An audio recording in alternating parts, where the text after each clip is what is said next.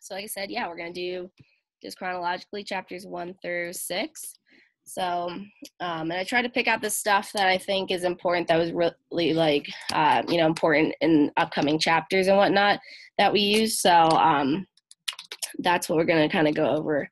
So for chapter 1, we talked a lot about the different types of variables that we have. And then, so remember that we have sample statistics and population parameters. These words always go together. You're never going to have a sample parameter or population statistic. Those aren't things. Sometimes people get those messed up.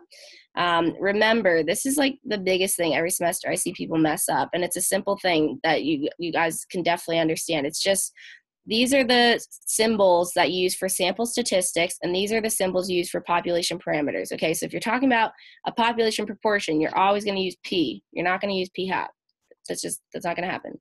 So this is just something to keep in mind. Like when you're writing out hypothesis tests, your null and alternative hypotheses are always going to be written with either mu or P. Okay, you're never going to have something else going on there. That's just not how it is. So yeah, these are just things to keep in mind.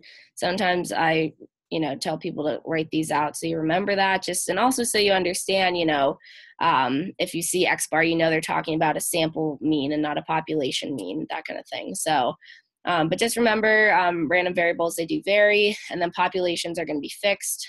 Sometimes I draw the little umbrella thing that people tell me looks like a pie, but I don't care. I'm not as every professor says, I'm not an artist, but I'm going to draw it on the board. Okay, so this is your population, and then you take a bunch of samples out of it, which are your little raindrops out here. So we got our samples, and you want these to be randomized in order for them to be representative. And then I always draw it in aspects of this. So you take your samples from the population, and your samples are used to make an inference about the population. So because samples are easier to analyze than the entire population, so that's why you're using these to make an inference about the population. And that's why you want the samples to be representative of our population. So amazing, cool. So yeah, that's just something that's like the basis. But remember, like, these symbols, they're very important. Okay, so we have explanatory variables and response variables. We have our explanatory variable, which is independent. It explains the difference in our response variable, which is the outcome variable that is dependent upon the explanatory variable.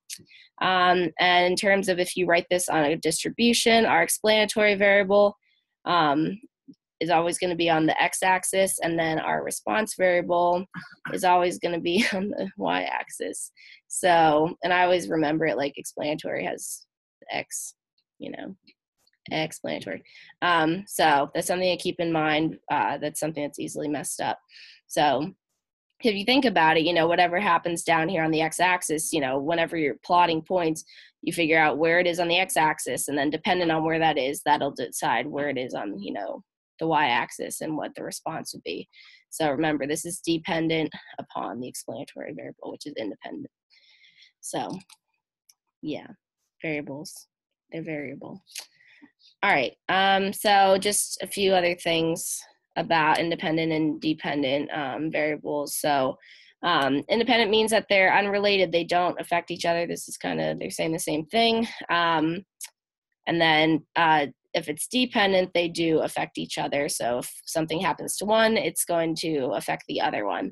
Paired and matched pairs, talking about these, this is saying that when they're dependent on one another, and it says many times subjects are the same in both groups. This is something if we have, like students 1, 2, 3, 4, etc., and we have like their lab 1 score, and then we have like the quiz 1 score, and then we wanted to compare for each student. This is showing that the subject is going to be the same in each one, because you're going to have, this is both for subject 1, but the pairs between lab 1 and quiz 1, and you're trying to see if they affect each other and in what way. So they're dependent upon one another because you're predicting that someone's lab 1 score, impacts their quiz 1 score or something like that. So that's what we mean by it might be the same subject in both groups there. Okay. All right, chapters 2 and 3, which we're talking about describing data. So when we're describing data, we can talk about either categorical variables or quantitative, so categorical. Cat is an animal, so animals are an example of categorical variables. And they would also be nominal because they don't have any order. So these could be things like colors, brands of something, like material types, anything that basically is only a category, doesn't have a numerical value associated with it.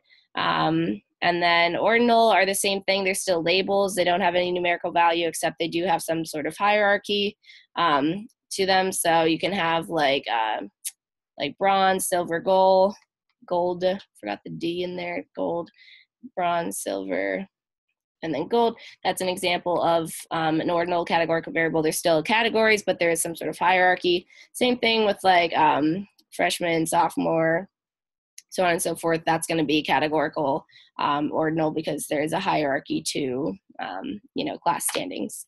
Quantitative have a numerical value, and discrete means they can only take on a certain set of numbers between the max and the min. This is often like people, things that you can't split up, so it can only have like whole numbers. Continuous are things like measurements, and in terms of like, I guess you could any type of like weight or height, inches, centimeters, so on and so forth. So these once again have some sort of numerical value associated with them, but they either can only take on a set number of values, or they can go on and on and have decimals and whatnot. So those are our types of variables. So we have our quantitative data display. So our box plot, histogram, and dot plot, these are going to be the ones represented right over here. We'll talk about scatter plots in a second, but these are ways you can represent quantitative data. Our box plot is the one that we can kind of talk about our quartiles in. So if we draw it out down here as an example, just remember what is shown on here. So remember, we have our minimum. Down at the bottom, we have our maximum. We also can have like outliers on some of these sides. And then remember, we do have our quartiles here. So Q1, Q2, Q3. Q2 is always going to be our median. And then if we're talking about percentiles, it's going to be our 25th percentile, 50th percentile, and then 75th percentile for Q3. And the percentiles are just saying what percent of the data lies at or below that value. And then do remember that the IQR is going to be this area in here. And also the box does complete the middle 50% of the data. So you have 25% over here, 25% there. But don't let that get you messed up in terms of the percentile. So if we're talking about the 25th percentile, that means that at Q1 or below, so all this stuff, this is going to be 25% of the data that lies there. That's what the 25th percentile means in terms of that. All right, so then, and histograms and dot plots are similar, except for histograms are used more for larger data sets. And then because you can make these, the x-axis or the y-axis, like however much you want, for dot plots, you put each singular thing. So if you have like 1,000 points at one of these, you don't want to be putting 1,000 dots unless you have a lot of time on your hands. So yeah, that's like an advantage of having a histogram, because you can use it for larger data sets. Okay, so this is going to be talking about scatter plots. So once again, these are for quantitative variables, but they are going to be for 2 of them instead of just 1. So we have 4 different things that we talk about in terms of scatter plots. So we have our direction, which is positive or negative. So if we look at this example here on the side, I'm going to say that this one's negative because going from left to right, it's going in a downward motion. So I'd say this one's negative. Form is going to be linear, nonlinear. This one looks like a line to me. So anything that if you saw would be like something googly like that, or like if you saw like a parabola or something, those ones are going to be nonlinear. But we do want it to be linear, so that is something we want to keep in mind if we end up making conclusions about it. Our strength is going to be weak, moderate, or strong, depending on how close the dots are together. This one I'd probably say, and you can also kind of like combine them, it's kind of like moderately strong. I'd say it's getting pretty close to being strong together. The dots are pretty close together. And outliers, I don't really see any here, but if I were to put like a value over here, that'd be an outlier, something that's like super far off from like any point that's there. And once again, here we have our explanatory and response variable, as we talked about earlier, on our x-axis here for explanatory, and then y-axis is our response variable. All right. So then, oh yeah, and this is just a reminder of the different shapes that we can have our data in, skewed to the left, skewed to the right, and symmetrical. And then in terms, like, what does that mean in terms of our mean, median, and mode? Our median's always going to be in the middle, no matter what. But the difference is for skewed to the left, our mode is going to be on the right, the most commonly occurring value, while in skewed to the right, our most commonly occurring value is going to be on the left, and our mean is going to be wherever the most spread is, which makes sense because that's like the most value. So our mean is going to be on whatever side that is. So left for left skew, right for right skew.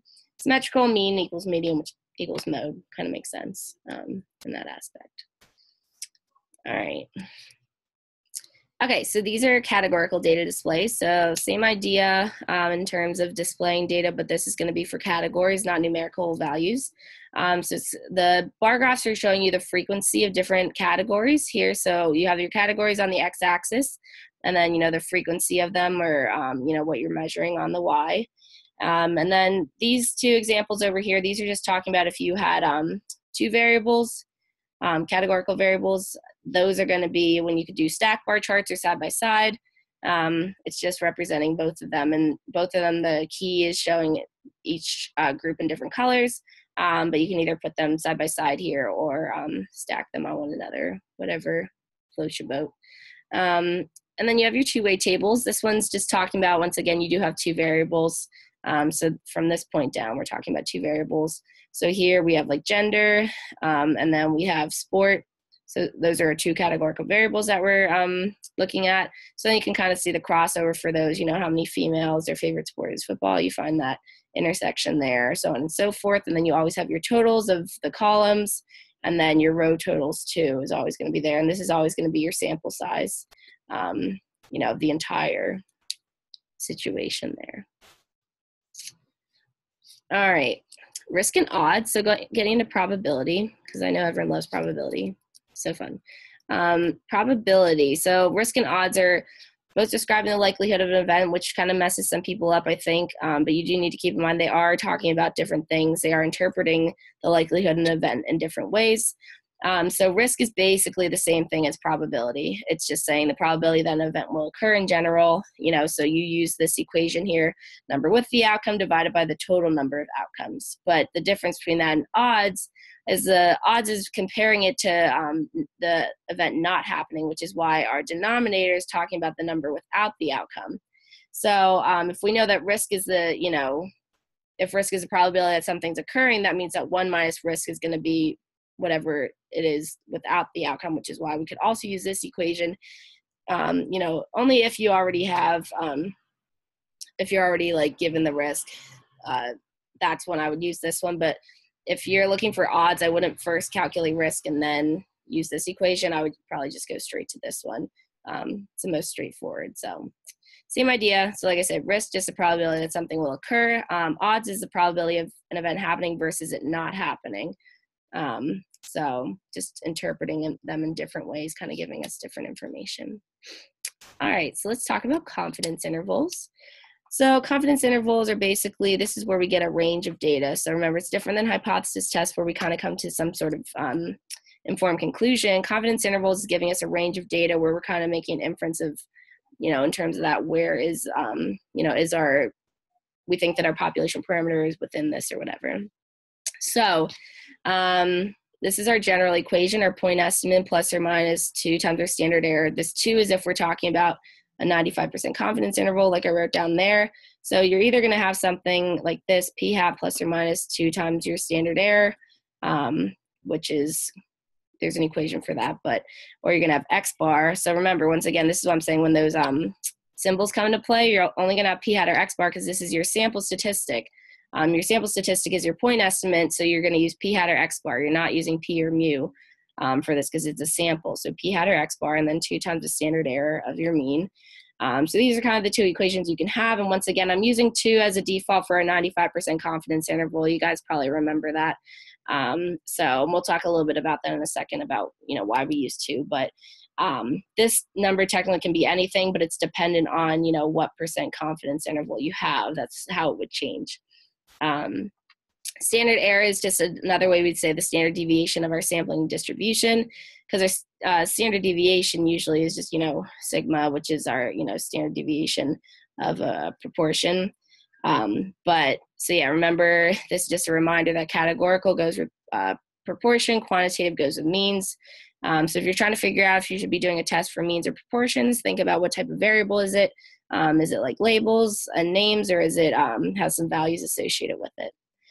And then this is a side note just to keep in mind that when you increase your sample size, the confidence interval is going to be, I guess I'm going to say smaller, shorter, more narrow. And that makes sense because it's saying if you increase your sample size, more representative of the population, it's getting closer to the actual population size. So you can be more confident that your values are in a smaller area. So that's why it's going to decrease there. All right. And then, like I said, this is just describing why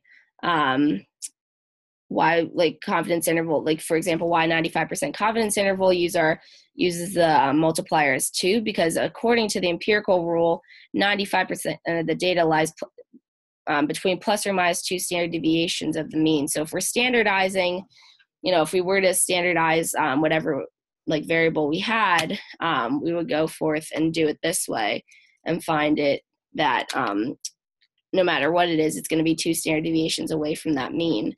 So,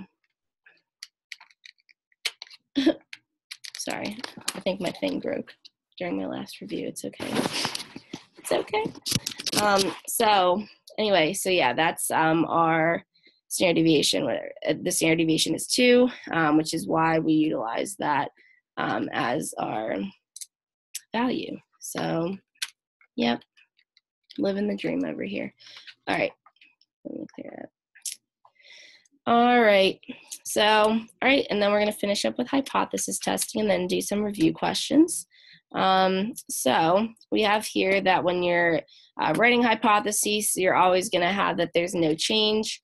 So it's always going to be an equal sign here. And then this doesn't work. Okay, so always going to have an equal sign. And then your that's not an equal sign. Okay. And then you're always going to have some sort of change over here for your alternative hypothesis. You're never going to have an equal sign here. Also, don't get tripped up. You can't have something like this because that still has like this part down here, and that means equal to. So that's saying there is a possibility that it is equal to, which isn't true. So that's how you would write hypotheses. So we'll kind of now go into interpreting the p-value that you get. So remember, if your p-value is greater than alpha, which we often say our p-value is, or alpha is often described as, or it's 0.05, so 5%. And remember, alpha is our probability of making a type 1 error, which we'll talk about in a little bit. But so yeah, our p-value is greater than alpha. We're going to fail to reject the null. We always assume that the null is true. So I always think your null is basically like your mother. You always assume that she's right. So, but you're trying to prove that she's wrong. But if you don't, you're just going to reject and say, is she right? Okay, so yeah, you can't conclude that there's any sort of change if your p-value is greater than alpha. And then, yeah, so that's what happens then. And then if your p-value is less than alpha, that's good because it's saying low probability that you made a type 1 error. We're going to reject that null, and we're going to say there's some sort of change, which means that it is in favor of that alternative hypothesis. Okay, and then these are errors. Like I said, these are the different types of errors you can make in a hypothesis test. So once again, type 1 error, rejecting the null when the null is actually true. So that's saying that you're saying that there is a change when there actually isn't a change. So that's like a false negative. And so yeah, denoted by alpha, so which is commonly set at 0.05, like I said. So and I wrote down here on this two-way table here, we just have a type 1 error is alpha. Then our type 2 error is going to be failing to reject the null when the null is actually false. So you're saying that there isn't a change when there is a change. False negative, yeah, I'm sorry, the first one's false positive, so which is denoted by beta. So this kind of shows a two-way table as to what decision you made versus what reality is, and then either if you made an error or a correct decision. And just a side note over here, power is 1 minus beta. Don't get tripped up on power. People freak out about that all the time, but it's just 1 minus beta. It's basically saying the probability of not making a type 2 error. So it's technically making a correct decision, but looking a different way. All right, so let's do a few review questions. So which of the following statements is correct about a parameter and a statistic associated with a repeated random sample of the same size from the same population? So read through these options and then go ahead and type what answer you think it is into the chat box, and then we will review this together.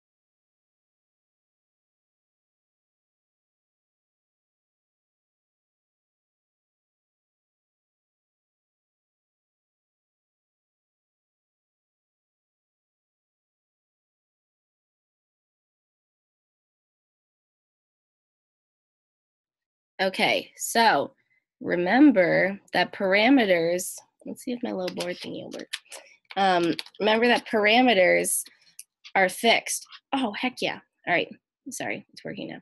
So parameters are gonna be fixed, so they don't vary depending on the sample. That does not matter. So that's why, so A is not correct because it says values of a parameter will vary from sample to sample, not true. And then D says values of parameter will vary according to sample. No, already wrong. C says values of both a parameter and statistic. No, because a parameter doesn't. Parameter is, remember, parameter that's the measurement of a population, and this is going to be fixed. Remember, so this is independent, so it's not affected by our sample. The sample comes from this. Okay, so that's what changes. So our answer is B because statistics going to vary, but then this could also go on to say that a parameter doesn't vary. So does that make sense to you guys why the answer would be B? Because populations don't vary and they're consistent or whatever, fixed.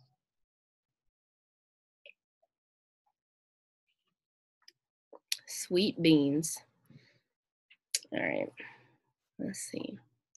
Stop me at any time if you guys have questions, by the way, and like go ahead and like even if I'm talking, like let me know, because I used to kind of wait and like stare at you guys and wait for you guys to type, and I'm like, but then I decided to stop doing that because it was weird. So let's continue. For which of the following variables could we use a bar graph? So I'm just kind of going over what types of variables we use different representations for. So go ahead and let me know what you think the answer is for this one.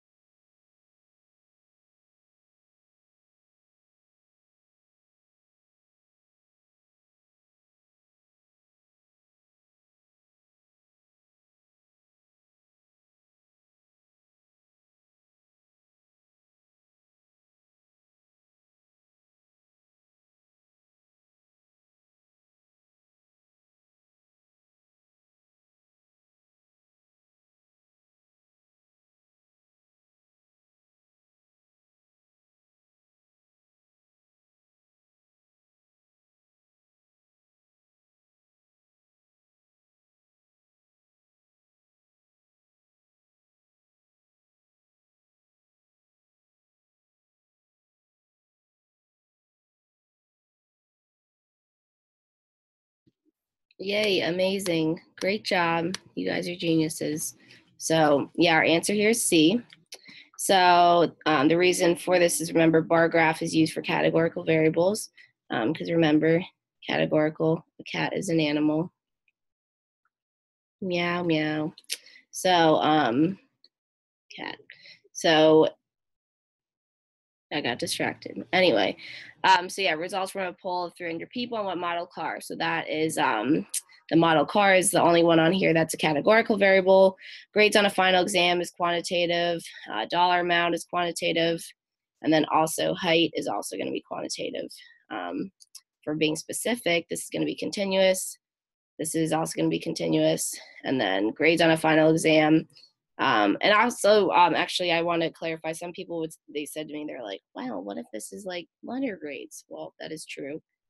We could use bar graph for letter grades. But if this is like, you know, 100, 90, etc., technically, if this was talking about like if you only use like uh, variables of 5, like 100, 95, 90, whatever, that'd be discrete. But technically, if we're going from, if you can take like any percentage, that's going to be continuous as well. So your answer is C. So good job.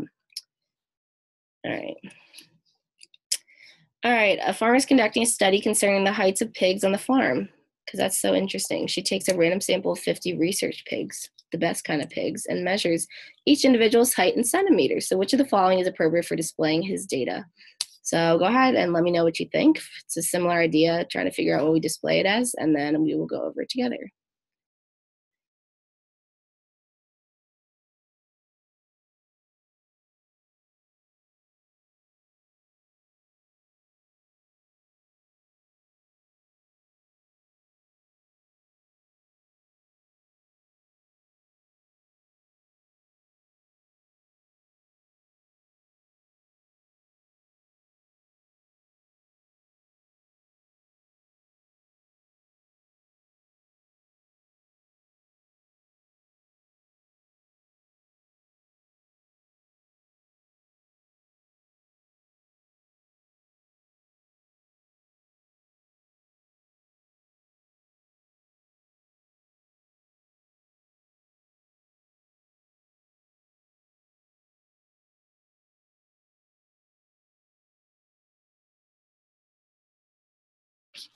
Okay, amazing. Good job, D.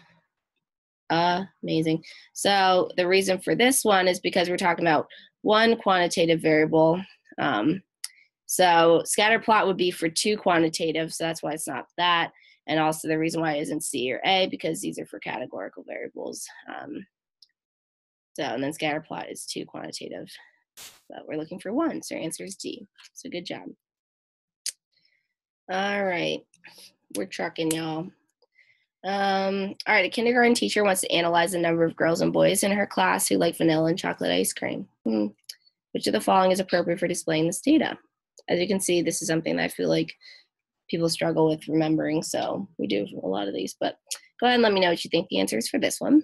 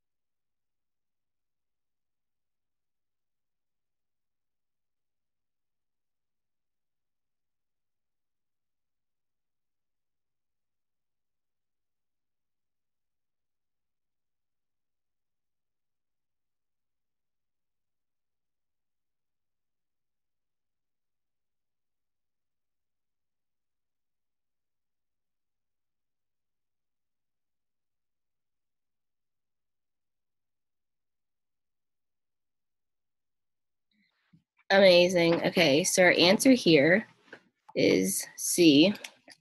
So the reason why it's C, so remember, so you guys are right in thinking, so first, categorical data, because it's a category of flavor, so this is going to be categorical.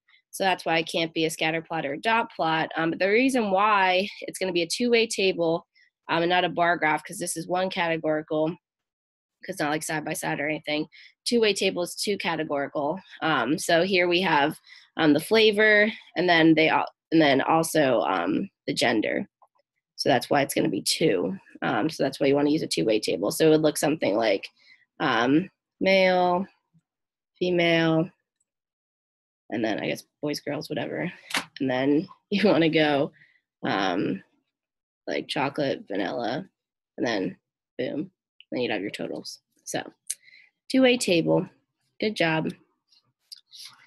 All right, so here's a hypothesis test for population proportion.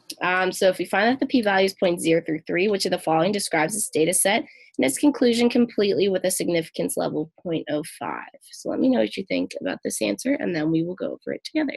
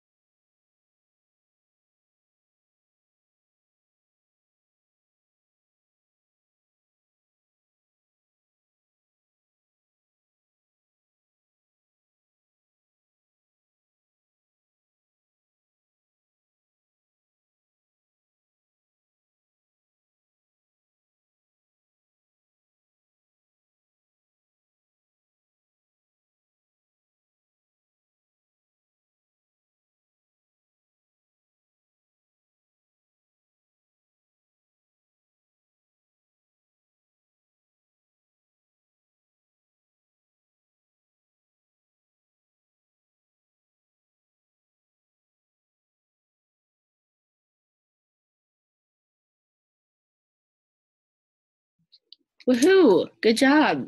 Yes, so if we go through this one step by step, so we're looking first, if we're figuring out the tailed test, we look in the alternative hypothesis. Not equal to is going to be a two-tailed test, so that's why we know it's not B. And then mean or proportion, well, it's P, so I hope you guys understand it's a proportion. So we can X out C.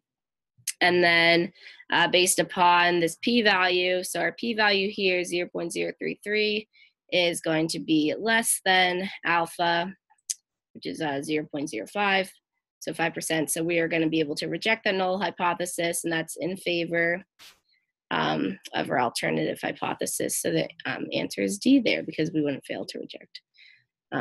That would be if our p-value was greater than alpha. That would be true. Good job. All right, one last question.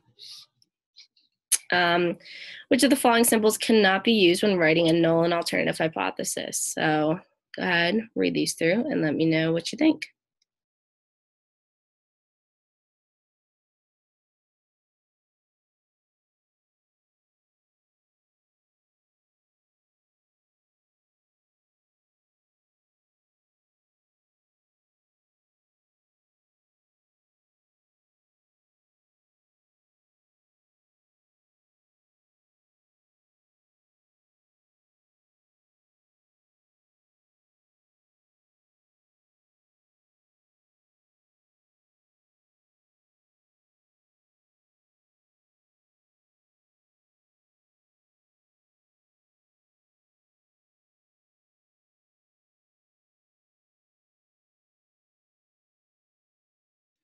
Amazing, good job, so proud.